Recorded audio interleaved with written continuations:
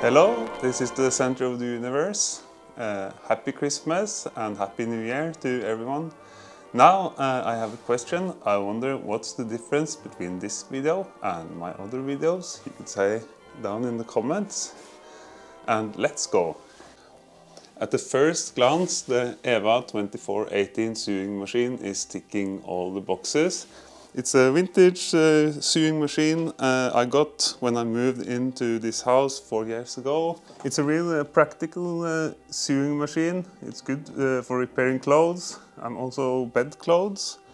And it has a lot of different waveforms. You can see here saw wave, triangle, noise and square. But contrary to a synthesizer, it will make more or less the same sound, no matter what waveform you choose, but it will change the pattern of the sewing. But I had a problem with this one, and that's the reason why I make this video now. The instruction manual is not very easy. It's in Danish, it's also in English, but I really had to read this a couple of times to find out how to put the overthread and the underthread. So that's what we're going to do now. Okay, on the model A1, you place the spool on the pin as shown here. Point 2, you go through the thread guides. It's marked with 1 and 2.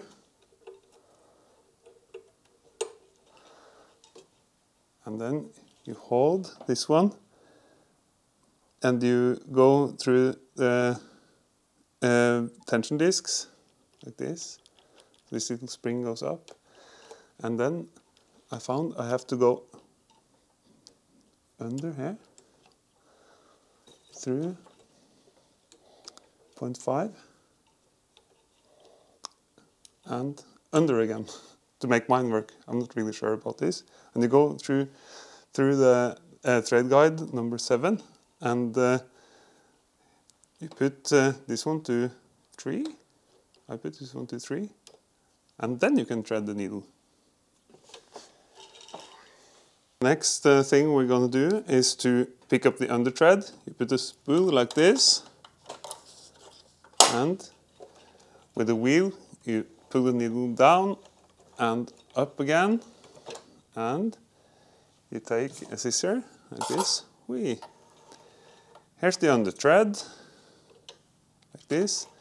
Now everything should be fine. Merry Christmas and Happy New Year and happy sewing.